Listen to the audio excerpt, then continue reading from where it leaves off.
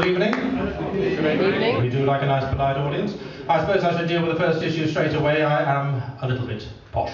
Like one of the other acts, I do sometimes get a little bit of trouble with my accent. One time at a gig, this bloke shouted out from the back. He said, "You up there? You're a middle-class tosser." Yes, I share your shock and indignation. I am, of course, upper middle class.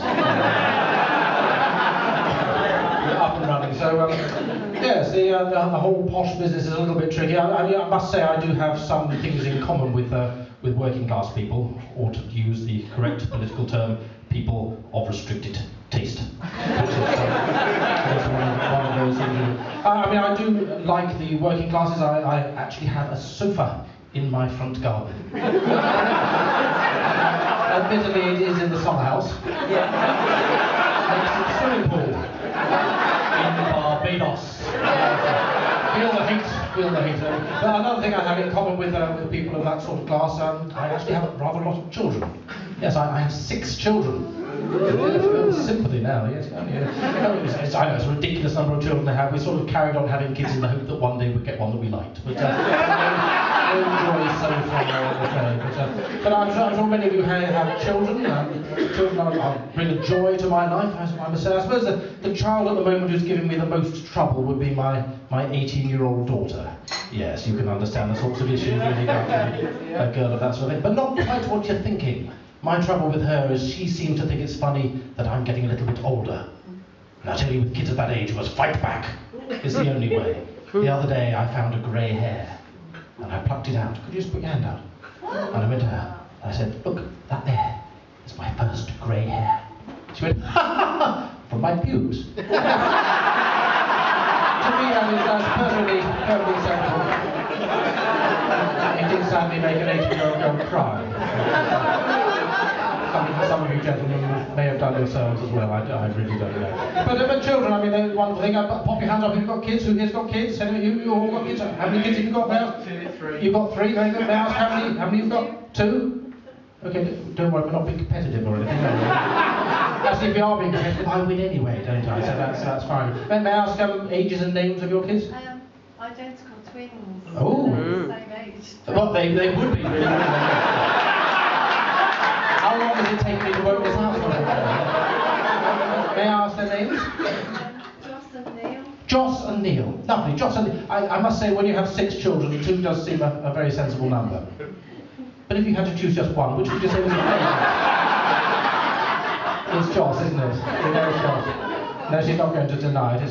I have other children as well. I have a 12-year-old boy. He's one of these super sporty lads, just not very bright. Super sporty, not very bright. Technical term is actually boy. That's how they function. And back in what we laughably call the summer, he was out in the garden, storming around with his chums, having a wonderful time, playing soccer. And, well, frankly, he got caught short. Desperate for the toilet, didn't know quite what to do. And I really don't mind, I'm broad-minded, I don't mind little lad having a pee in the bushes. Obviously wasn't quite so keen on the dump on the patio. Next to the barbecue. When I'm cooking. Still at least give me a chance to use my new tongs. So if I put that drink there, she won't be able to drink. It's only mine. It's only play. So okay. So what else are we talking about? Have we got any mothers in the house tonight? Just give us a cheer if you're a mother. Yeah, plenty of mothers.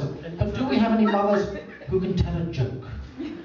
This is an interesting thing, isn't it? Mothers, for some reason, can't tell jokes. Women are terribly funny, but when they become a mother, something goes a little bit wrong. I'll give you an example of my own mother. She likes to tell me jokes before a gig. She loves the idea. She told me one which is a terrible, hoary old thing. You'll know it. It's about the 2 prawns. One's called Duncan, one's called Christian. And I'll just rattle straight through it.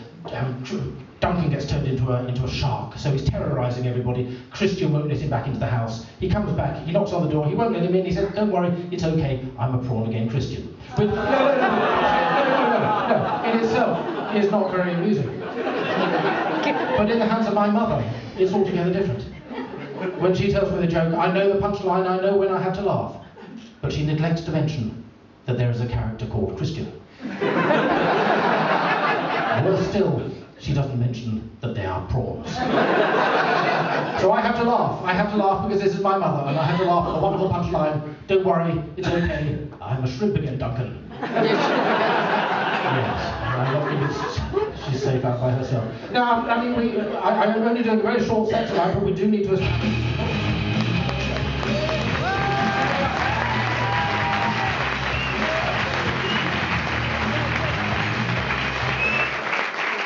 Happy